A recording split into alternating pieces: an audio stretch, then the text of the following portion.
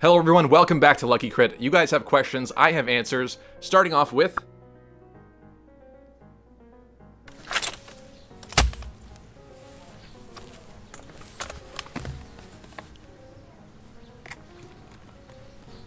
Green Panda 21 asks, what kind of DLC costumes would you want in 3 Houses if it happens? That's a good question. I think they did a good job with the Warriors costumes in terms of giving people a lot of different variety. They had the broken armor stuff for anybody that wants the, you know, I guess more scantily clad aspects to it. But they also did pick some cool outfits for other characters that were just different stuff, not necessarily, you know, that type of stuff. So if Warriors is anything to look at, I think I'll be pretty happy with what we get with this. But I think a lot of people would appreciate throwback costumes, kind of like they do in the Tales series. So I could definitely see that happening, somebody getting like a Marth costume or something like that. I think that'd be pretty cool.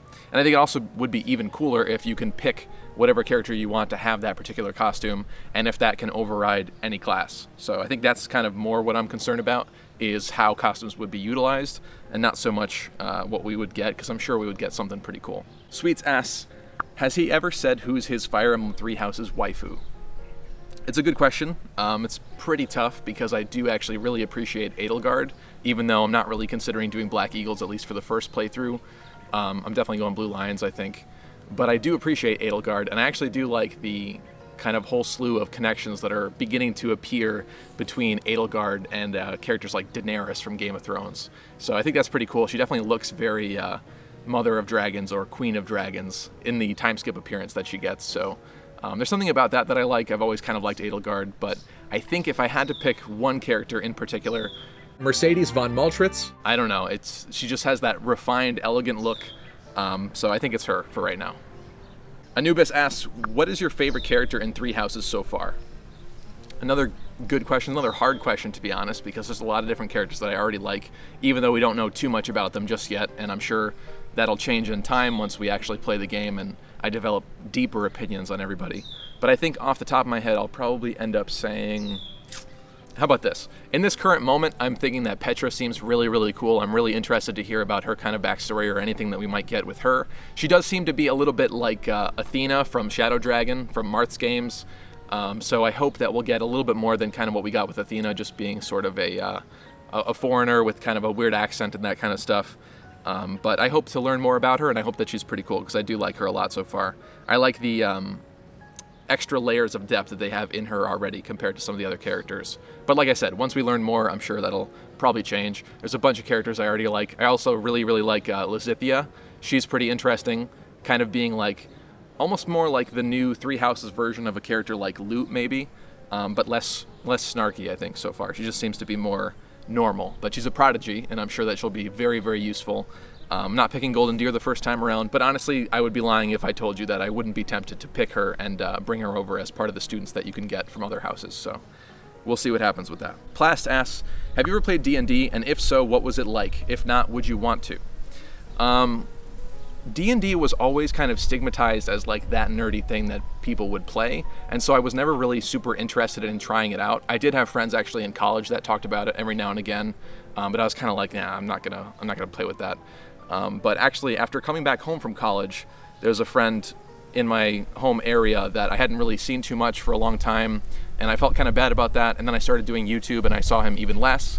But there was a moment in time where he invited me to play D&D, and I said, because there was a local place downtown actually, that's actually pretty cool. They have a bunch of board games and stuff in there, and so he invited me, and I was like, all right, fine, you know, I'll go for this one time. I just want to show, you know, support for my friend, and I'll have a good time with him and stuff like that. I don't know if I can make it a regular thing, because to be honest, you know, everything's pretty super inconsistent, and I tend to be pretty busy with stuff, especially making videos like this. So I just figured it'd be a one-time thing, but we went, and I also assumed that we'd probably have your typical group of like, you know, maybe people that didn't shower or like weren't that fun to be around. You know, I kind of had like the stereotypes in my mind, which is unfortunate. I think it's actually becoming less stigmatized now, because more and more, I guess, normal people sort of are kind of adapting to it, and the people that are playing it are cooler these days, I suppose.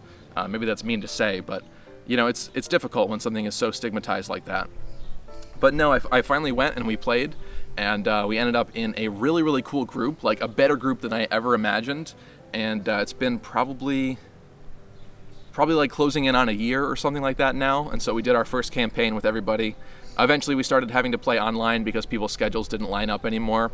And now it's like Sunday at like 10 in the morning, which I, to be honest with you, completely despise because I don't know why people don't sleep in on Sunday morning. I mean, I do. That's what Sunday's for, in my opinion, on Saturday and Sunday. But yeah, so I hate the timing of it, but the group is awesome. I decided to pick, for my first time through, I wanted something pretty simple, so I went with a basic, kind of a generic paladin character, just your typical like good guy paladin. So he heals people, but the funny thing is that he's actually pretty lucky, and I usually end up critting a lot, so the name's not really that... it's actually pretty accurate in this case. So yeah, it's fun. I've had a great time with it, and I definitely think if that's something that you out there have been considering doing, definitely check it out. It can be fun. Obviously, it depends on how good your DM is and how good your team is and stuff like that, but it's kind of... what I like about it the most, I think, is the interesting stories and scenarios that kind of happen and build naturally as you play. It's kind of like if you've ever seen, you know, like Lord of the Rings and movies like that, but almost even more fun sometimes, because no one could really think off the top of their head and create some of the crazy scenarios that just like naturally end up happening with your group of friends. The funny jokes that happen, the little inside things, it's really amazing.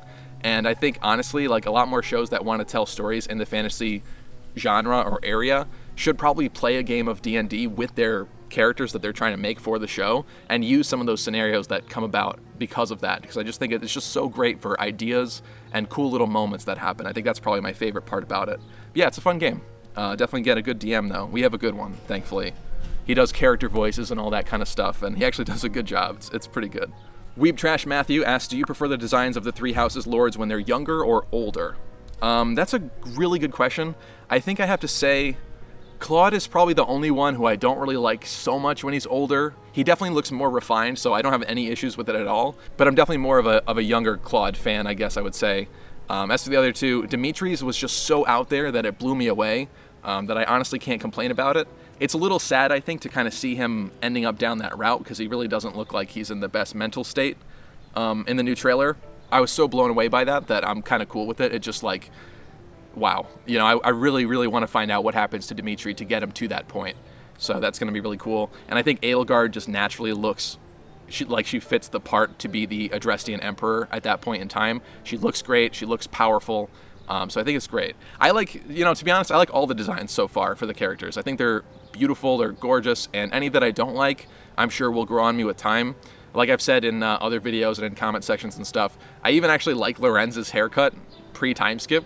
I think it's, I don't know, it doesn't bother me as much as other people. I think it's kind of interesting. He gives me that like Squidward motif or something like that, which is also funny then because we can meme that too with the beautiful Squidward from that other episode, but you know.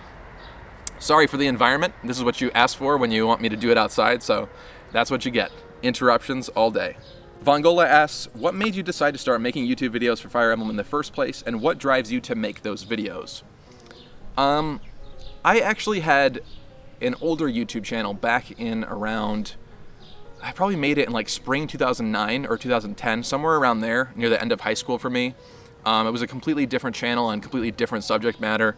It's still out there. I'm not going to reveal today what that channel was. Maybe someday. It could be like a fun event or something to go back and watch some of that old content and probably cringe and stuff. But yeah, so that was kind of like the first time that I ever really tried doing YouTube. And the good thing about that was that it really primed me to be a lot better for this time around. But with that, I kind of went away to college and my interests changed a little bit. So I wasn't really as into that topic anymore. And I got too busy really to keep making videos because college was just a lot of work, you know, and I wanted to like socialize and have friends and stuff too. So I couldn't keep it up, and that's kind of why that channel died. And it sort of became like a summer thing for me for a couple years, but then ultimately I just kind of let it die, unfortunately. Yeah, but why I wanted to make this channel? You know, I don't know. Originally this was supposed to be a group channel with some friends, and we wanted to talk about a variety of different games and stuff, and over time it just kind of morphed to mostly a Fire Emblem channel. I did always want to cover Fire Emblem on this channel because I really do love Fire Emblem, and that's actually where the name Lucky Crit was from when I was first thinking about names to, you know, as the concept for the branding of the channel. But naturally it just kind of became mostly Fire Emblem oriented, and I don't have any issues with that at all. You'll see that every once in a while I still do try to branch out and do some other games and other stuff like that, and have a good time there. because I think that's kind of important too, especially, you know, if, let's say, Three Houses doesn't do well or something, which I don't think that's going to happen at all. But, you know, if that ever were to happen with Three Houses and then Fire Emblem somehow died and, like, never had a new game, I mean, something would have to happen with this channel. I'd have to go somewhere else with it. So we'll see. But I don't think that's going to happen. I'm just kind of saying, like, overall, I didn't expect this to be a mostly Fire Emblem channel, but I have no complaints about that. I really do like Fire Emblem, so that's that. But as for why I wanted to, I don't know. I just kind of always felt like I wanted to go back to YouTube. There's something very interesting with what happens when you are a YouTuber. The feeling of creating something, when you're uploading it, you have that kind of anticipation waiting for that video to go out to see what people think about it. It's just such a rewarding experience too, when you finally put it out and people like what you made and they start supporting you and watching your videos and stuff. It's crazy. It's crazy to think that, like, any video that I upload, no matter what video it is, I've probably already gotten at least 100 people that are watching that video within 10 minutes. And that's just, it blows my mind every time. Sometimes even thousands of views within the first, like, 10 minutes, 30 minutes. It's amazing. It's incredible. And to think that you guys enjoy the content that much, I'm just really, really humbled. And it's also really fun. I've never really considered myself to be the type of person that wants to end up in a 9-to-5 job. I'll do it if I have to, but at the same time, with all the experiences that I've had so far, especially with the most recent one, which was a really, really great job, ultimately it's like, I kind of feel like I'll be the most fulfilled in life if I create my own path and try to make my own business and be my own boss. And I think I would be the happiest that way, and I also think that I'd feel the most fulfilled in life managing to create something like that instead of just working for someone else. So that's kind of the other thing. And I also just kind of felt like there was space in the Fire Emblem community still. I still remember way back in the day, probably around, I don't even know, somewhere in the late 2000s, I want to say, I was browsing the internet looking for anything like Fire Emblem related. I looked on YouTube for Fire Emblem stuff, and there was barely anything, like no content creators at that point in time. And I just remember wondering, like, why? Like, why weren't people talking about Fire Emblem? These games were great. I was playing them. I wanted to, like, invest more in the series, but there was just nothing around, and I was kind of confused about that. Thankfully, by the time I created this channel, there's a lot of great Fire Emblem YouTubers out there that are here before me and still do stuff, so that's awesome. And the community is really, really growing and exploding, so I think that's really, really cool, and I'm kind of stoked about that. It's really great. But overall, I just kind of fell into it a little bit too, because I really wanted to share my thoughts on Fire Emblem Echoes when it was first announced in 2017 with that Fire Emblem Direct, because I knew a lot of people that especially were kind of newer to the series, maybe played Awakening or Fates or just one or the other. They wouldn't know that Echoes was a remake of Gaiden, and they wouldn't really know what to expect with Echoes, especially if, you know, they were going to stay true to everything from Gaiden. It was going to be very, very different than the other games that they had experienced so far, and they did stay very true to it. So I wanted to start making content to kind of hopefully get people prepared mentally for that idea, for it to be different, and just kind of show people what to expect from it because of Gaiden. Because Gaiden was kind of the black sheep of the franchise, did a lot of different stuff. Since then, we've gotten features from Gaiden and stuff sprinkled throughout many of the newer games, so it's not really that big of a deal. But back in the day, I mean, going from Fire Emblem 1 to 2 is such a weird, different change, and it's kind of like that for a lot of Nintendo's IPs, like Zelda and stuff too. Zelda 2 is very strange. It's the side-scroller, like, dungeon crawler weird thing. Yeah, sorry, that was a long answer, but I think that kind of answers it. Just kind of fell into it, but I love the series, and I wanted to share my thoughts on it and hopefully help people know what to expect from some of the new stuff coming out. Spiral asks, what are your thoughts on the recent ruling by the Belgian government to ban Fire Emblem Heroes and other gacha titles in their country? So I think what they did was they actually marked gacha as gambling, and they outlawed that, but it was Nintendo's choice ultimately to pull the plug on all of those games in Belgium and actually just not adapt anything, not change anything. Because to be honest, a lot of those games, they could have, maybe they would have lost money because there would be no real way to get characters and stuff like that. I don't know. They'd have to come up with a new like price proposition for the game. Maybe people would have to pay the game up front. Nintendo and Intelligent Systems and all the companies, I guess, just didn't really want to do that. So they decided ultimately to just pull out of Belgium and now, you know, rip Fire Emblem Heroes players in Belgium. Yeah, it's tough. Gacha games, I can definitely see the dark side to gacha games. It's very easy to get lost in it and to spend more money than you're anticipating. It's definitely happened for me. So there is a badness to it, but at the same time, I do want to say there is also a lot of really cool stuff that you can get for free from a lot of these games. You know, hard hours of work and effort from developers and everybody behind the scenes, and you can play for free, and you don't really have to spend any money at all. And in fact, I think some of the most impressive players and impressive accounts that I've seen are F2P accounts, because it's the people that really care about the game, really love the game, plan out their stuff so that they make wise decisions in the long term, and they're very frugal with their fodder and their other things that they have to save up. So ultimately, I don't know, it's a hotly debated topic, and I can definitely see both sides on it. I don't particularly think that it should be banned as long as people know what they're getting into, and I think that the game should be in some cases a little bit fairer and a little bit nicer to players. I think sometimes they start to push it with how they try to manipulate and push and pull little things to get people to spend a bit more here and there. But I don't think it should be outright banned. And my heart goes out to all those Belgian players that can no longer play, or probably have to emulate and try to play another country's version of the game. Yeah. Green Panda 21 asks, between all the Fire Emblem continents and worlds, Alib, Yggdrasil, Elise, Valentia, etc., which one would you want to live in if you had to choose one? This is a tough question too.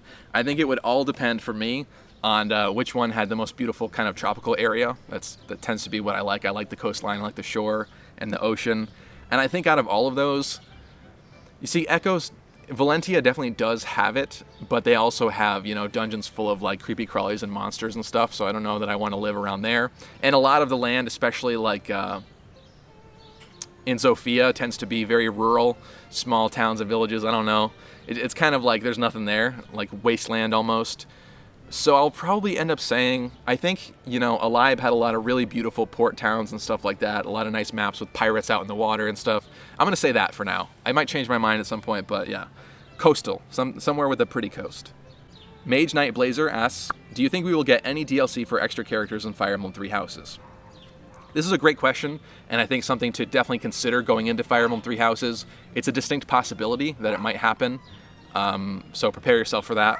We did see this with Fire Emblem Echoes Shadows of Valentia. There were a couple DLC characters. They weren't necessary or anything, they were just kind of interesting to have. And the characters were based upon Fire Emblem Cypher characters. They were the Fire Emblem Cypher original characters that weren't ever in any games before that. So that was kind of like more of a collaboration type of deal than was like, you know, taking a couple extra students that they made and locking them behind a paywall. It didn't really feel so much like that. But I could see that happening actually for Three Houses at this point.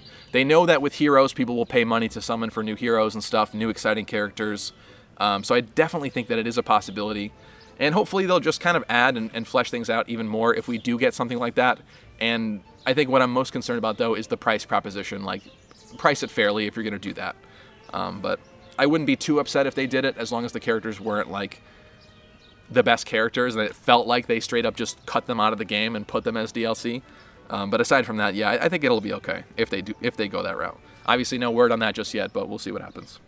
Cody asks, so I just ate like 3 ice cream sandwiches and honestly have a bunch of random Fire Emblem related questions, blah, blah, blah. Number 1, opinion on amiibo units. Would you rather them work like they did in Warriors, Echoes, or Fates? This is a great question.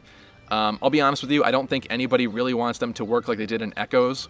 Echoes was where they basically came to your side as an assist unit, basically, for one turn, and they were just kind of like ghostly versions of like Marth and Roy and stuff. I don't think that was the best way. I think what people really want is for it to work like Fates. They want to play Three Houses, scan their amiibo, and then be able to recruit Marth as a student into their house. And there's definitely a part of me that feels like that would actually be really cool to bring back some of the old characters like that. But you know, they can't really create new supports for all these characters because it doesn't really make sense for them to be within this time in this world or whatever. So that that's going to be limited. They're going to be like husks of themselves no matter what. And I don't know. I would definitely be down for that if they did that. But I do have to say that it doesn't really look like that's going to be the case. I think so far what we've been kind of hinted at is the fact that it might seem like if you scan like an Ike or Marth amiibo or something like that, maybe you might get a throwback weapon to that character. So that could be a cool little exclusive thing for you to get. And I'm okay with that, but I know that that will disappoint a lot of people because there's a lot of things with the characters that they love to play with and stuff like that and would want them in their house. So I can definitely see that. I think ultimately that would be the best way to go about it. I just unfortunately don't think that they will.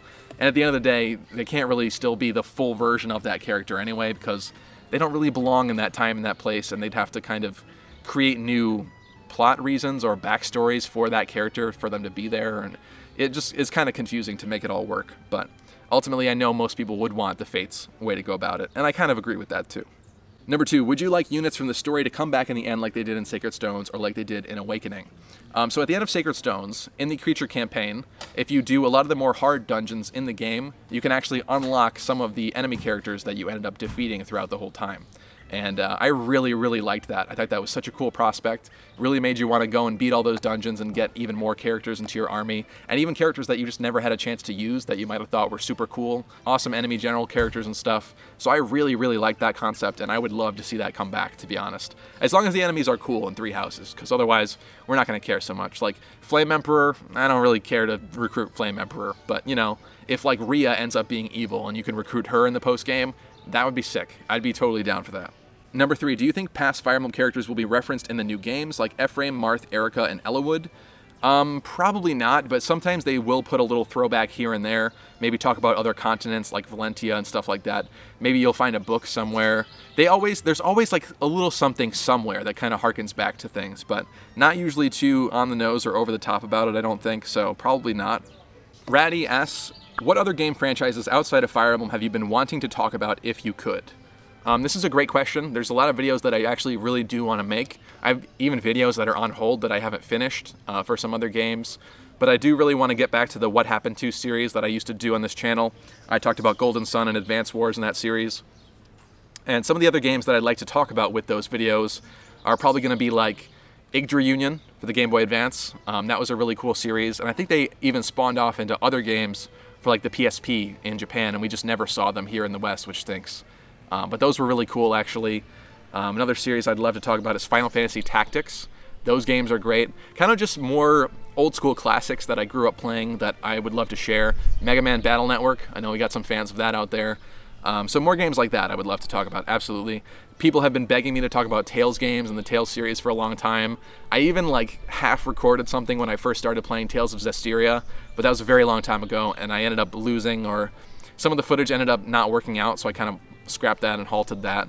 But at some point I'll talk about Tales, a bunch of things. There's a lot of other stuff to talk about too every now and again. The channel will remain a Fire Emblem channel, but every now and again I do like to spice it up by throwing in something in there. Renegade asks, what era should Advance Wars return in? Traditional, end of the world, or in space? I'll be honest with you, I did like Days of Ruin with its more futuristic, gritty look and, you know, feel to the game. But overall, that's not the Advance Wars that deep down I know and I love. And so I really would just love a return to form and going back to the cartoony, happy, smiley, you know, Andy and company from the first game. Advance Wars 1 and 2 are my favorites by far. I never really played Dual Strike for the DS, unfortunately, and I think the first two are kind of just more classic in my opinion anyway. But even the graphical style in Advance Wars 2 is like, it loses a little something between the first and the second games. The first game, it's even more cartoony.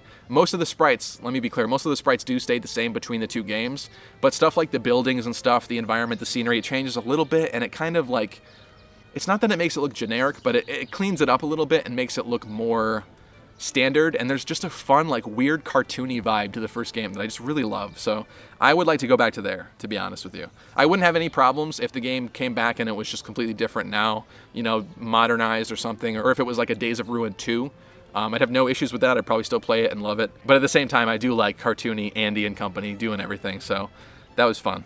Weeb Trash Matthew asks, if you had to cosplay both a male and female character from Fire Emblem, who would you choose and why? I don't know why I have to pick one of each, but I'll be honest, I just don't think I have the face to pull off a bunch of ridiculous wigs and stuff. I just think it looks so like cringy on me, so I would probably never really do something like that, you know, unless I'm trying to make it a joke in the first place. I think I would probably end up picking a character that looks more like me to begin with. I don't know, I'm trying to think of characters that I kind of look like. I could probably pull off Barst if I worked out a little bit more and then dyed my hair like blue or something. Maybe that, or, you know, like Board or Cord or somebody like that. But I'm trying to think, there's probably other characters that I look like too. You can let me know in the comment section down below who you think I look like. But I would probably pick somebody that I already pretty much look like and just kind of don the outfit if I ever had to do that. At least for a male character. For a female character, I don't know. I don't know that I would be in that situation in the first place, but yeah, I don't even have an answer for that. Probably a pretty manly female character, hopefully. Maybe I could do Sully.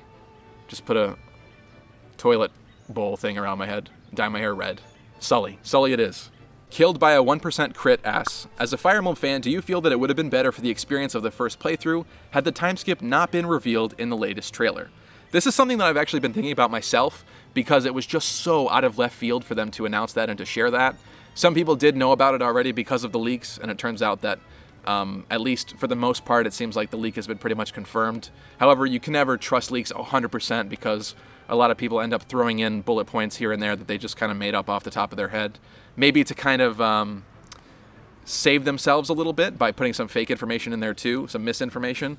But at least for a majority of it so far, it does seem like the leaks were correct. So some people did already know about the time skip. So in my opinion, I think that for all the people that spoiled it for themselves there to begin with, they weren't going to be surprised no matter what. And that was probably a pretty good portion of people that are pretty active online for Fire Emblem, I think.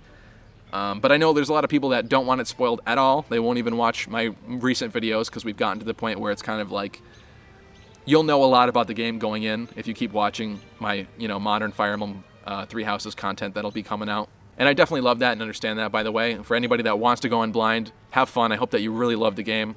There's a part of me that does agree with you and think that if we just played the game, like imagine playing blind and then getting to a certain point where the time skip happens, so many people would just be blown away from the story, not expecting that to have come back from genealogy. There would be so many people that would be so hyped and excited. You'd see so many tweets going out of people when they finally got to that point in the game. I think it would have been awesome, but at the same time, I also feel like the game needed to rebuild a lot of hype. The time between the first and the second trailer was really, really long, and a lot of that hype had died down, and so a lot of people weren't even really excited with that first trailer because we kind of really didn't see all that much of the game. And even the second trailer was fine, but that really kind of built off of the first trailer in that sense, kind of showed us more about the Garreg-Mach Monastery. And then this trailer just completely blew everything out of the water by revealing the time skip. So to be honest, I think it kind of was a really good marketing tool to drum up more hype in the lead up to the game, because I think even more people are super excited now to see how everything turns out, what happens to some of the characters between the time skip and stuff like that. That's definitely getting me. I can't wait to see what happens to Dimitri. But yeah, there is a part of me that does feel like a first blind playthrough, like people a couple years from now who get into Fire Emblem, miss all of this stuff, and just start playing Three Houses like casually and get to that point, their minds are going to be blown. And I think that's going to be really awesome to see, and I hope that some of those people record those reactions, because if it's anything like Gast's reaction to Shadows of Valentia being announced, they're going to make beautiful videos. It's going to be awesome. So yeah, I definitely see where you're coming from, and I do agree with you actually.